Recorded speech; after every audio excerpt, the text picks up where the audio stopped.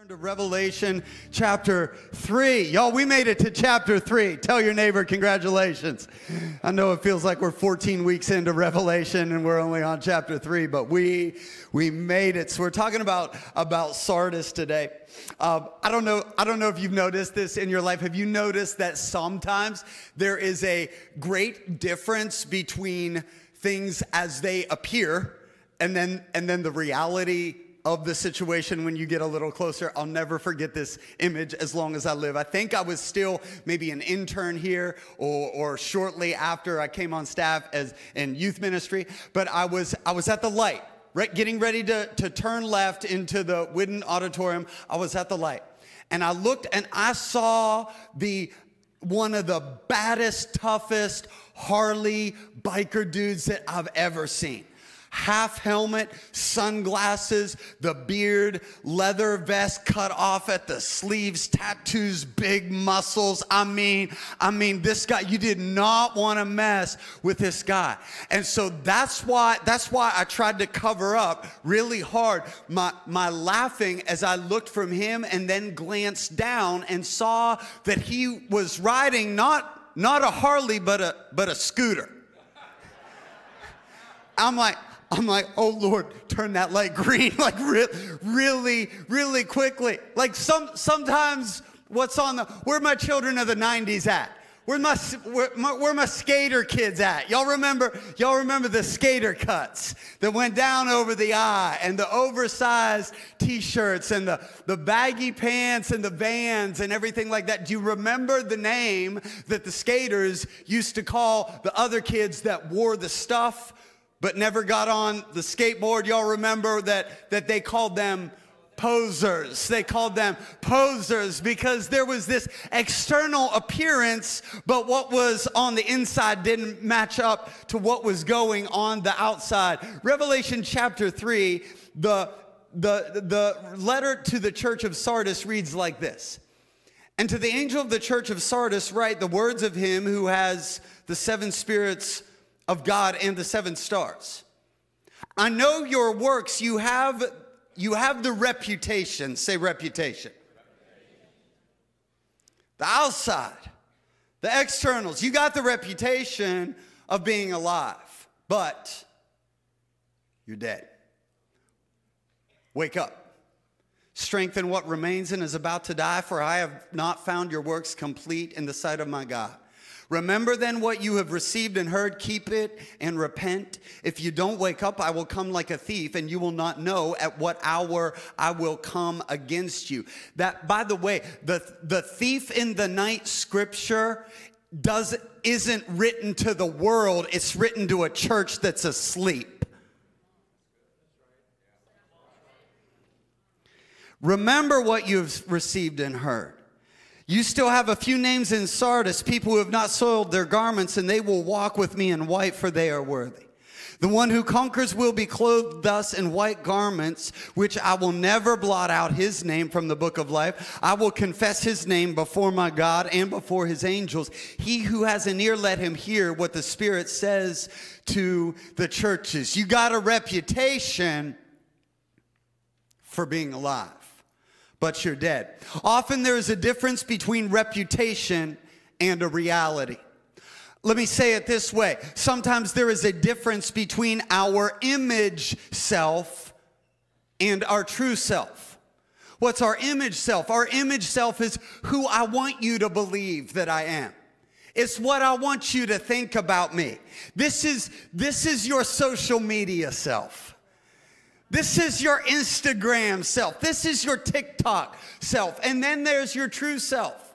This is who I am really. This is who I am when nobody else is looking. See, no matter what age we are, we all have the image of us, which is on the outside, and then on the inside, the core of us, we have our true self. And there is a gap between our true self and our image self. So the wider the gap between your image self and your true self, the greater the stress, fear, and anxiety in your life. Can I preach this to the teenagers in the house?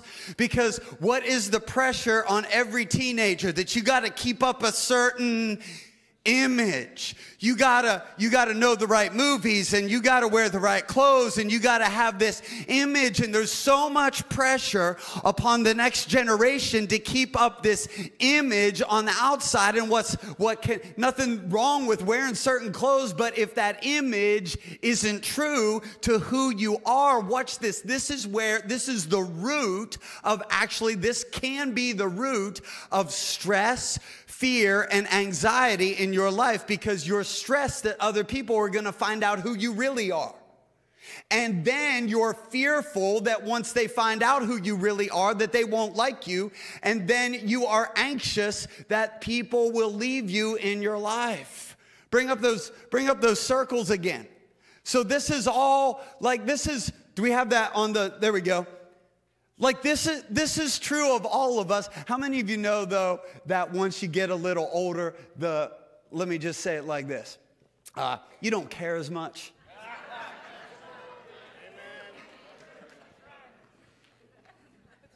There's stages to this, like, right? Once you get married, you don't care as much. Can I just say that some of y'all need to care a little bit more? Somebody said, I'm not looking at anybody, somebody told me, Pastor, that's false advertising. But once you reach, I told somebody one time, I was younger. I said, I wonder what the age is that you get to and you just wake up and you decide, I don't like new stuff at all anymore. Like, I don't like new music. I don't get it. I can't understand it. It doesn't make sense to me. And then the words that used to mean things don't mean what they used to mean. So used to be when somebody told me something was fine, it used to mean it was fine, and now it means that they don't like it, and I'm confused by by words like fine. Oh, that's good. No, it just means that anyway. Like, now you're going rehearsing. Oh, they told me that I looked fine the other day. They didn't mean that. If they were under 20, they didn't mean that it was fine. And like all of these different things. But I found that age. It was mid 40s in my life. I woke up and I just decided I like what I like to eat. I like the restaurants that I like, and when I go to that restaurant, I'm going to get the same thing because I don't want to be disappointed. So like 20-somethings in the house, 30-somethings in the house, teenagers in the house, can I tell you that this image, it gets better. It gets better, but we still all struggle with it. There's still all of us that have this image self. There are parts of us that on the outside, we're living this way, that if we were honest, I'm living this way so that somebody will like me or think better of me, or I want them to, whatever it is. But then we've got the core of who we are. So when you close this gap, remember, the wider the gap, the more fear, anxiety, and stress that you have in your life. The smaller the gap, the greater the peace, joy, and confidence. You're confident of who you are in Christ. You have peace because of that. And then you have great joy that the people who are in your life are there for the right reasons. There is such peace in that. I don't have to pretend to be somebody else for my friends and my family to like me. They like me because either if they're your friends, they really like you, or they're your family, they have to. But whatever the reason, it's real, and there's a peace in that. So today I want to close the gap. Whether you're 14 or 40 or 84, I want to close the gap. 3 thoughts from the scripture. Number 1, your image self is asleep, but your true self is awake. Your image self is asleep, but your true self is awake. The first thing that it says in verse 2, it says, wake up. Wake up. What did you notice? Did you notice something about Sardis that was different from the other churches? This was one of the things that was different about Sardis than the other churches. There was something missing. Did you catch it? There was no persecution in Sardis. Everything seemed to be going good in Sardis. But can I tell you that sometimes we ask Jesus to remove all of the trouble from our lives, but it's the trouble that's keeping us spiritually alive and awake. God didn't cause it, but he can use it. There's a lot of things in our world that I wish would change, but what if God is allowing those things to come so a sleeping church would wake up and rise up to their potential in the power of Jesus?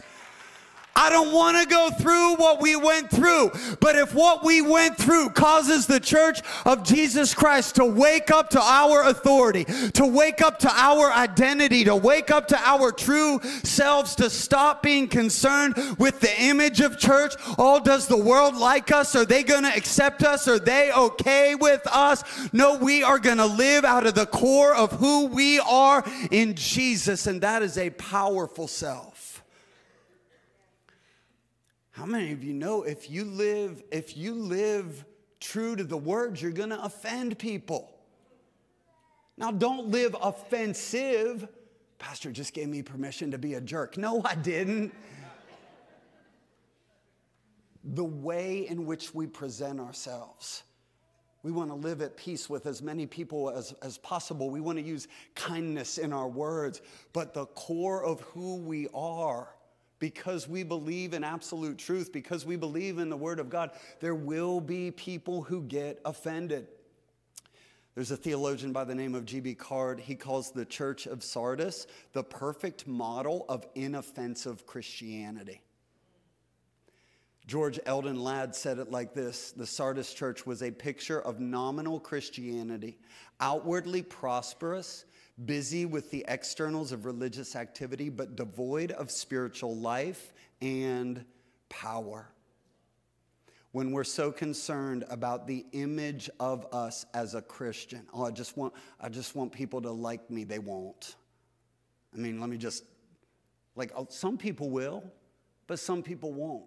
And so if your goal is for everybody to like you, then when they don't, you'll be tempted to live in the image of you instead of living out of your true self. When we're concerned about our image self, you think the goal of life is to live safe and not offend anybody. That's not the goal. The goal is truth and love. Second thing, our image self coasts on past successes. Our true self builds on past successes. So our image self coasts on past successes. Our true self builds on past successes. The end of verse 2, for I have not found your works complete. That tells me that the church of Sardis, they had a good church planting Sunday. They had a good first Sunday. They had a good promotion plan. They were growing. They were reaching their community.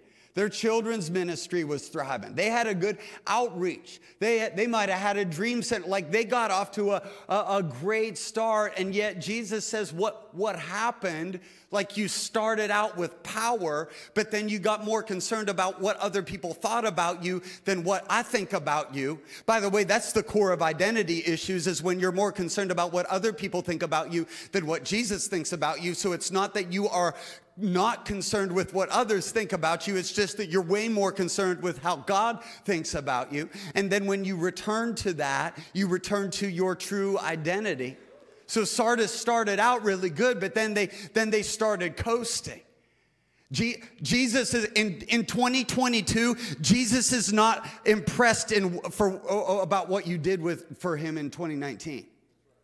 Like, he's thankful for it. He hopes you build on it. But he's not impressed with the missions trip you went on in 2019. He's not impressed with the person you led to Jesus in 2018.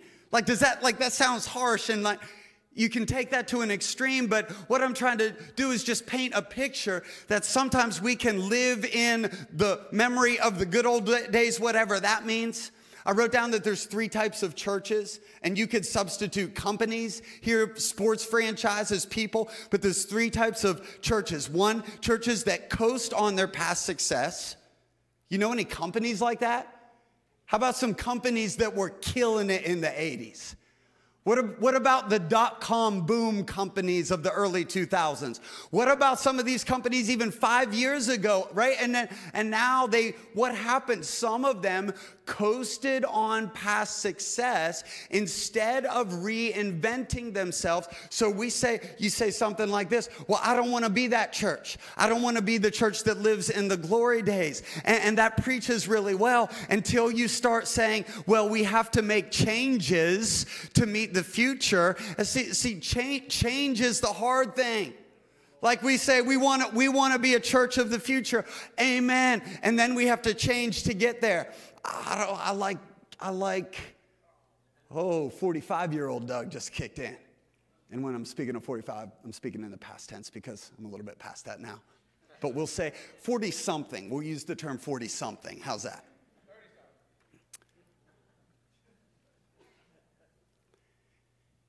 Here's what happens. We can't ever, in the church world, we can't ever confuse substance with style.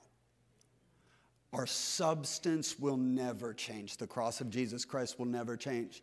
The blood of Jesus will never change. We will always preach resurrection. We will always preach the fullness of the Holy Spirit. Everything, if the Bible says it, we're going to say it, whether it's popular or not. So our substance will never, hear me, our substance will never change. But our style, Pastor Bill, if he preached in tennis shoes 30 years ago, they would have yanked you off the platform. But it's style. So we have to submit. If we're going to be a church of generations, we all have to lay our style down, right? And this is not a younger thing or an older thing. This is some of the older generation, we got to lay down some of our preferences for the younger generation, but the younger generation, we got to lay down some of our preferences for the older generation. It's not about here's what I've come to. It isn't about the shoes. I'll wear a 3-piece suit. I don't have one, so y'all need to buy one for me. Just kidding. I have a couple. But I don't care. I'll wear whatever it takes to reach as many people as possible. It's about the power of God. It's about the presence of God. And as long as we are proclaiming the gospel of Jesus Christ, there are churches that coast on past success, churches that abandon their past success. So I don't want to be that church either and forget our history and forget our legacy and forget our heritage. Are you kidding me? I was in the prayer place this morning and I was walking and I just started praying. God, I call forth the prayers of the ancestors that have been prayed for 65 years over this county, over this area. I'm so thankful for our heritage, and I don't ever want to be the newer, cooler church that abandons our past. We build on that past. And so that's the third type. 1, coast on past success. 2, abandon past success. The third thing is we build on and multiply out of past success. For I have not found your works complete. Can I make it personal? What has God called you to that you need to complete? I know you're ready to move on to the next thing, but did you complete the last thing? What was your last assignment, and were you faithful to complete the thing that God asked you to do? Here's the third thing. Our image self doesn't realize what's in us, but our true self accesses what's in us. Our image self doesn't realize what's in us, but our true self accesses what's in us. In order to access what is in you, you've got to realize what's in you. It says, strengthen what remains and is about to die. Some people would say it like this: Pastor, I've been living a lie so long, I don't even know what's real anymore. I don't know who I am. I've been living so long trying to please people. I've been living so long trying to be the person I thought that somebody else wanted me to be. I've been living so long trying to live up to expectations from other people that may or may not be true. For some of you, you're living an image self out of expectations that you put from you on the other person and then read back onto you that the other person never had about you to begin with. You see how complicated this gets? Well, how do we do this? How do we break? You got to break that. You got to break that. You got to break that fear. You got to break that anxiety. Well, what if they don't like the real me? What if they do? You got to access the best of you. You've got to access the core of who Jesus called you to be. So how do you do that? Well, let's go to Jacob. Let me finish by telling you the story of Jacob. So Jacob, Abraham, Isaac, and Jacob. Jacob, one of the fathers of the faith. Jacob, one of the greatest men in the Old Testament scriptures, carrier of the promises of God, the founder of the nation of Israel and the namesake and from the lineage and from the heritage that he'd received. So I want you to see the generational blessing that was passed on from Abraham, Isaac, and Jacob. The promises of God are bigger than any one generation. It takes all the generations to get all the promises. And so basically, Jacob was living this life where things would go wrong in his life, and he would get mad and he would blame somebody, and then he would run from the person and run from the problem. And so he had a dad that did not speak into his identity. Abraham, Isaac, that was Isaac. Again, like great father of the faith, just not the best father. Aren't you thankful that Scripture tells us the good about people and the bad about people, and it doesn't sugarcoat it at all? So you had Isaac that wasn't the best earthly father, and so Jacob grew up with some daddy issues, having a father that never really supported him, loved him, spoke into his identity. And so you had this blame of Jacob to Isaac. Well, Isaac's not going to give me what I need, so I'm going to need to operate in trickery and deceit and pretend that I'm Esau, living out of his image self instead of his true self, because my true self isn't good enough to receive what God had for me, so I got to pretend to be somebody else in order to get the blessing. And so Isaac's mama, Rebecca, or Jacob's mother, Rebecca, helped him in this deceptive plot, and he went to his dad, who was old and blind and couldn't really see, and tricked his father into giving him his blessing. Well, now he got, you know whose blessing he got? He got Esau's blessing. So now he's got his brother mad at him. But guess what Jacob does? Instead of admitting his mistake, now he's blaming Esau. If Esau just would have given me the stew to begin with, if you know, my dad would have blessed me, if Esau would have helped me out. And so he's blaming, and he starts to run. He starts to run. He leaves the house and he goes out into the wilderness. And in Genesis 28, he meets God at Bethel, and it changes a little bit, but then he goes on to Laban. So Laban, he starts working for Laban. Laban's a relative. And he sees this girl that he wants to marry, Rachel, and he works 7 years for Laban to marry Rachel. By the way, dads, here's a way to tell if that guy that your teenage daughter is dating is good enough to be in your family. Is he willing to work for 7 years for you in order to win her hand in marriage? I would just throw that out as a litmus test right there. So he works for 7 years. Big wedding day. Marries Rachel. Or so he thought. He wakes up and it's Leah. I know, read about it. It's crazy. That's not my point. I'm going to move on. And so he works another 7 years, marries Rachel, and then he works for Laban, and Laban promises him some stuff because he was a shepherd, and his flocks were, and everything was being blessed, and he was overseeing the business, and Laban should have released blessing on him, but now Laban doesn't release blessing on him, and now Jacob's blaming his dad because his dad never spoke into his identity, and is blaming his brother because his brother should have been right with him, but his brother was against him, and now he's blaming Laban because Laban should have blessed him, and he runs again, and he's blame and run and blame and run, and he has another encounter with God, this time in Genesis 35 in Bethel. And this is when the angel of the Lord comes down from heaven and wrestles Jacob. It's a cool story, y'all. And when it says the angel of the Lord is in all caps, and so it means Jesus. So basically, Jesus comes down from heaven and enters into this WWE wrestling match with Jacob. I wonder what Jesus's theme music was coming down. Like, I bet that was good theme. I bet he had an entourage.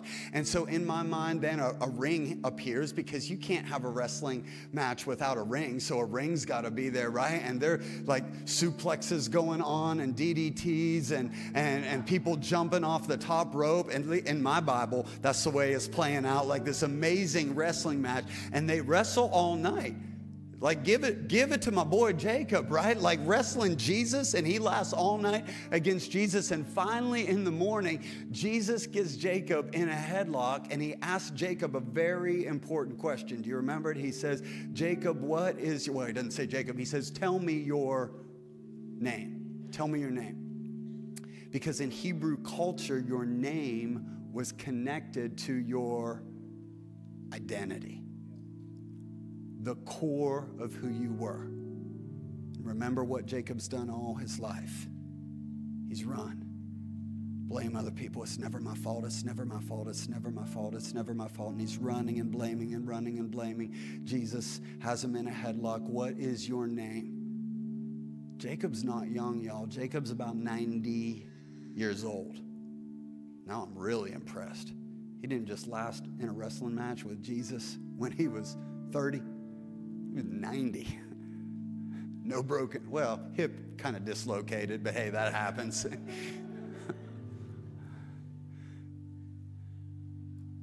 But Jesus says, tell me your name. And for the first time in his life, Jacob confronts who he really is. And he says, Jacob. And Jacob means deceiver. For the first time in his life, he says, it's not my dad's fault. For the first time in his life, he says, it's not my brother's fault. For the first time in his life, he says, it's not my boss's fault.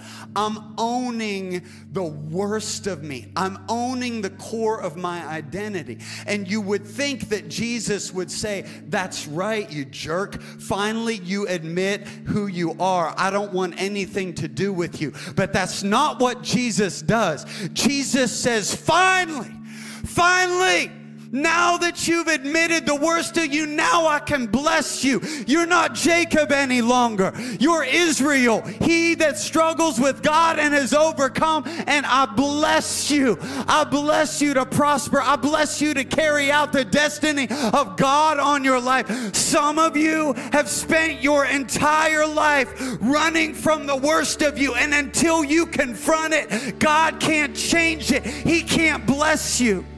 This is a confrontation service today. God said he wants you to confront some things. He said he doesn't want you to confront anybody else. He wants you to confront you. With heads bowed and eyes closed, some of you have been running all your life. I know it wasn't your fault. It was not your fault, but I want you to confront who you are. If you never confront the worst of you, you'll never access the best of you. The worst of you and the best of you are actually two sides to the same coin. And Jesus wants you to know that he will not avoid the worst of you. He will invade the worst of you, and he will redeem it into a blessing, but not until you confront it. So I know you've been running. I know you've been running. I want you to picture yourself. What have you been running from? What have you been running from? What sin have you been running from? What identity flaw have you been running from? And you've been living your entire life pretending to be Esau, pretending to be somebody else just so somebody will like you. And you may have gotten the other person to like you, but now you don't even like yourself, and you're not sure of who you are. But God sent this word today so that you would confront. Stop running. Stop running. And Jesus just says, tell me your name. Tell me your name. Tell me your name. You don't have to do it out loud, but would you just begin to tell Jesus the worst of you? Begin to tell Jesus that secret. Begin to tell Jesus the thing that when you look in the mirror you don't like about yourself. And as soon as you release it, he'll release blessing in the name of Jesus. As soon as you release it in that confession moment, he'll release a new identity over you in the name of Jesus. These are two specific things that I felt several people, in fact, in the house, you've lived your entire life not just living a lie, but you've been telling lies. And you actually have an ability to get people to believe lies. And so now you don't even know what's true and what's false that's coming out of your mouth. You just say things to get people to believe you. I want you to watch this. So the The best of you is the worst of you redeemed. That's actually a gift that's been hijacked by the devil. You say, Pastor, lying is? No. Listen to me. Hear me. It's the ability to speak things and get people to believe what you're saying. That's actually a gift of an evangelist, and the enemy has hijacked that and gotten you to speak lies to people instead of speaking truth to people. And so the Lord is redeeming your mouth, and you are going to begin to speak truth. You're not going to speak lies any longer. You're not going to speak falsehood. You're going to begin to speak truth, and not just your truth, but the truth. And the gift of the evangelist will be released in you. For some of you in the house, it's sexual impurity. Sexual impurity, you say, Pastor, how is that redeemed? It's passion that's misplaced. So the Lord is actually going to redeem that right now. You are a worshiper. That's who you are. Your worship is going to begin to go to the next level. Your worship is going to become extravagant. God is redeeming things in your life. Father, I thank you right now that you are the God of redemption. Can we just stand all across this auditorium? I don't know what it is for you, but would you just lift a hand and say, God, take the worst of me. Take the thing that the enemy's been trying to beat me up with. Take the thing take my image self. God, I don't want to live out of a false self any longer. I don't want to live a life that's trying to just please people, that's trying not to offend anyone. I want to live out of my core identity. I want to accept what Jesus says about me, that you are who your Father says you are. In the name of Jesus, that you are truth of the Father. Thank you, Lord. We thank you, Lord, for releasing identity in the house today. Everybody look right here. I want to read the last part of this verse. This is what happens when we begin to wake up. And sometimes confronting things about ourselves, that's not comfortable, right? That's not comfortable. But the Lord will actually use that to something in you just woke up. It just woke up. Now I want to read this over you. This is the word of God. Remember then what you have received and heard. Keep that. Repent of the bad stuff. If you don't wake up, I'll come as a thief, and you'll not know what hour I will come against you. Yet there are still a few names. Names? You hear me? God's still in the business of changing names. People who have not soiled their garments, and they will walk with me in white, for they are worthy. That's what the Lord says about you. You walk in white. You are worthy. The one who conquers will be clothed thus in white garments, and I will never blot out their name out of the book of life. I will confess their name before my Father and before his angels. So where does all this yearning for identity come from? It's actually a good desire. You're yearning for image, but it's not the image of the world that you're yearning for. It's that you are actually created in God's image. That desire to be loved is from the Lord, and you are receiving now the image of God over your life and what you were created for and destined for. So let me just bless you with that as we close today, Father. And if there's anyone here, if there's somebody here that doesn't know you, that hasn't received that new name, would you just pray these words after me as I pray them out loud? Just say, Jesus, I repent. I come to the cross. I don't want to live out of my false self any longer. I'm done trying to please people and wondering if they like me or not. I want to please you.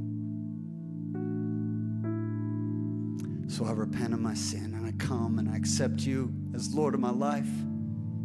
Come into my heart. Help me to live wide awake to the love of God and fully alive to my purpose. And now I bless this house, that they are a house that walks in the image of God, that they do not walk in the image of the world or the image that they think that others want them to live up to, but they live out of the image that they are sons and daughters of the Most High God. They look like their Father. They have their Father's eyes. They have their Father's destiny. And so I speak that image over them. I bless them in the name of Jesus. And everybody said, amen. Amen. Well, I hope the service made a difference in your life. And if you made a decision to follow Jesus, we would love to know. All you have to do is text ALIVE to 94,000. We have some resources we'd love to give you as you begin your journey of following Him. So, you know what day it is? Do you know what day it is? I asked you first. I do. Well, I just wanted to see if you knew. Well, I want to know if you have a plan. Okay, so what day it is on 3? Ready? 1, 2, 3. It's our anniversary! It's our anniversary. And you're going to do what? Dinner? Whatever it is you want me to do. I want a steak. You want a steak? I kind of do. What kind of steak? I don't know. Like Just a good one. T-bone, a ribeye? I don't know. I just want to go to have a good steak at a pier, okay? Okay. I just want it to taste good. And then I want, like, a card. You want a card? Yeah, oh my goodness, I opened up a card the other day in front of somebody. Yeah. And they gave you the card? They gave me the card, and I'm opening it, and like there's money in it. And I feel like I can't look at the money. I feel like that's a thing. Is It's it? sometimes like, it feels awkward. Yeah, you're like, let me read the note. Like, yeah, but the card's more important, but I'm really excited about the money. Yes. Thank you very much for the money. Like So it's- maybe you just say thank you more in the thank you card afterwards? Yeah. But why is that? Can't I we don't just know. be like, dude, you gave me money. High five. I'll Yeah. high-five you on that. I'll take Yeah. some money. I can do that to you. Yeah, I know. But like with other people, you don't know the rules. So you're kind of like, hey, I don't know what I to don't know, do. maybe that's just you and me. Maybe we're the only ones that feel that way. I don't know that that's accurate. No? I always feel awkward when our kids do the opposite. Oh, you're right. I do. And they're I like- tell them, read the card, read the And they're card. like, money! Let Throw me go away the run off. card. I don't even acknowledge you, but I got money. Look at me. Yay! We probably should teach them better than that. Yeah. Let's do that. Hey, kids! Make sure that if you ever get money in a card, that you like, Read the card. yeah, acknowledge the person more than the money. All right. Well, life lessons with the Gosses. Read the card. Have a great week.